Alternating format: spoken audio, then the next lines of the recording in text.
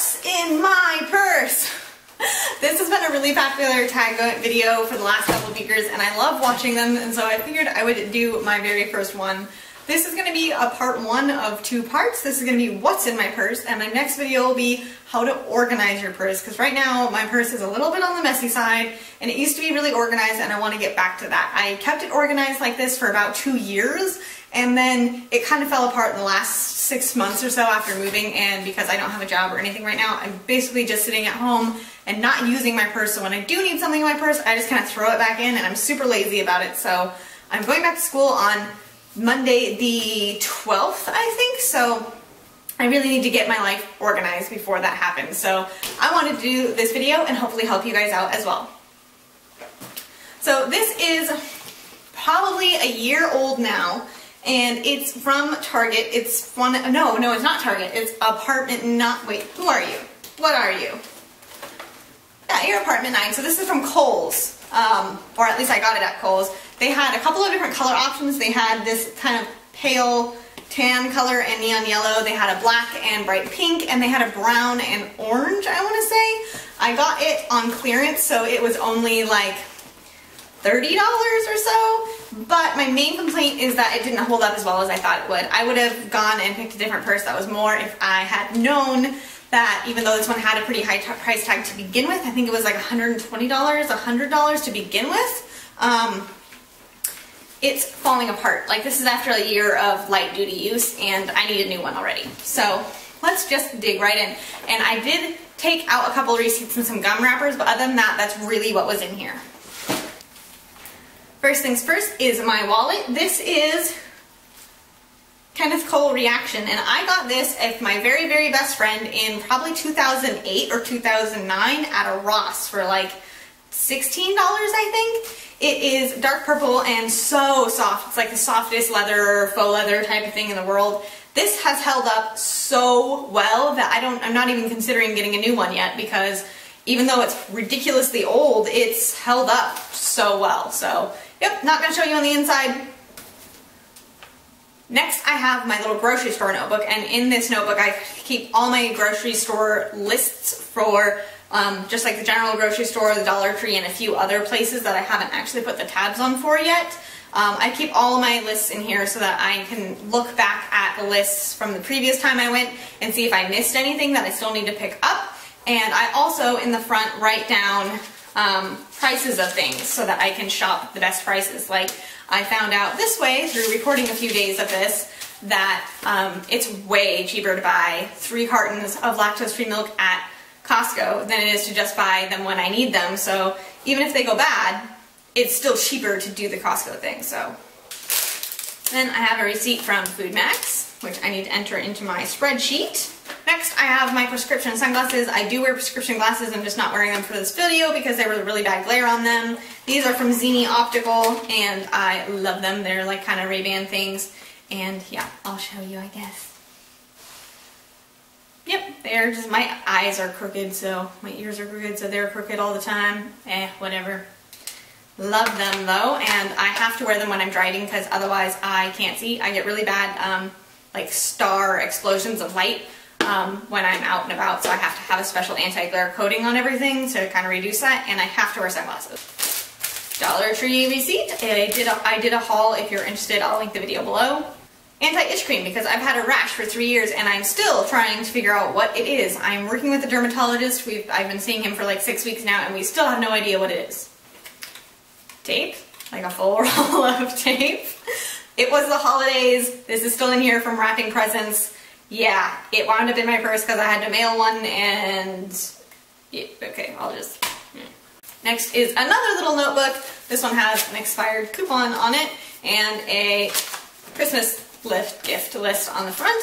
This is my everything notebook for if I need to write anything down while I'm out and about. If this is post ideas, video ideas, prices of things, general ideas, to-do lists, phone numbers, whatever, I write it in here.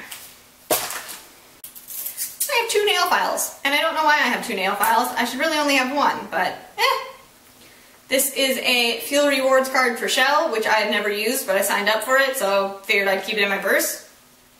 Then I have another grocery list before I started the notebook program with lipstick on it. Next is my little tiny handy dandy mirror from my best friend's wedding. She had it engraved for me. It says Sarah and the day that they got married, which was August 2012. I helped plan her wedding and was her maid of honor, and it was so fun. I have a day parking pass for my college because I had to go to an orientation thing. And these are 2 copies of my resume folded up into a little ball because they didn't print right. Kleenex for lipstick. In the little front pocket thing, I have Kate Moss 103, which is one of my day-to-day matte lipsticks. It's absolutely gorgeous. It's kind of like a dusty mauve color.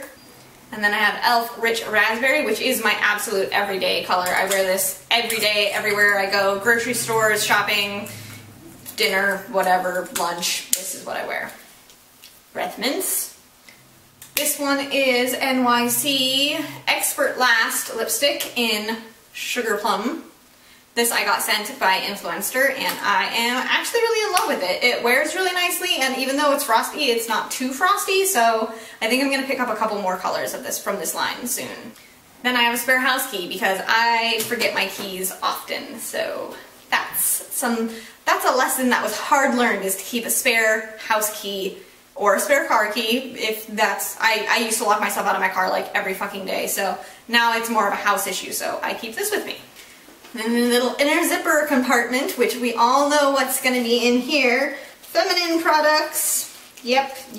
Oh, that's interesting. And then I have gift cards. Why do I have these in that pocket and not in my wallet? I don't know. I have 2 $5 Pete's Coffee gift cards. I have no idea what's left on this. I don't think there's anything left on this, but this was a $50 Safeway Vons Market gift card, and then a $6.80 Starbucks card. Then, yep, tampons, pads, that type of a thing. And then the last thing in my purse is this bag, which I just got for Christmas from my aunt and cousin. It says we are all made of stars, and it's from Bath & Body Works. And inside, I have my EOS lip balm in the red color. I don't know what flavor this is. I have a baby bottle of aspirin and Aleve and ibuprofen all mixed into one little bottle, which I actually really need to refill. I have the Vaseline Healthy Hand and Nail Hand Lotion. It's almost empty, I just need to finish it up. I have another almost empty hand lotion. This is the Eucerin Skin Calming Lotion. This is a lot thicker, but it doesn't smell like that one does. That one has a heavy scent, this one doesn't. I have a mirror from Sephora, a fingertip band-aid because I get really bad hangnails, and also because when Zora broke her leg, she bit my nail and broke it in half, and it's still growing out, and so I keep one of these in my purse at all times for the day that it winds up falling off, because I know it's going to fall off. I have a mini deodorant, which actually broke, which is really fucking annoying. Ugh. So, need to buy another one of these. I have my CoverGirl Outlast Lip Stain in 427. I don't think they have a name. But I love this one. I wear this all the time. Why are you mowing your lawn? It's like fucking 2 o'clock in the afternoon on a Friday. Shouldn't you be at work? Go away. So I love this. It's kind of my everyday color. It's more of like a brownie color, and it looks really natural because it's a stain. You really can't tell that you're wearing lipstick if you wear these. And then last is my Neutrogena Ultra Sheer Dry Touch Sunscreen in 55 SPF. I hate this stuff, but I have so many of them that I have to use up that I just kind of keep throwing them in my purse, and I use them when I go on drives. I recently moved away from like my siblings and stuff, and I'm an hour away from my parents. So I drive long distances often, and if you're driving in the daytime, you need to put sunscreen on your arms and your face. So I always keep this in my purse for those occasions. There's also usually one in my center console and in my door.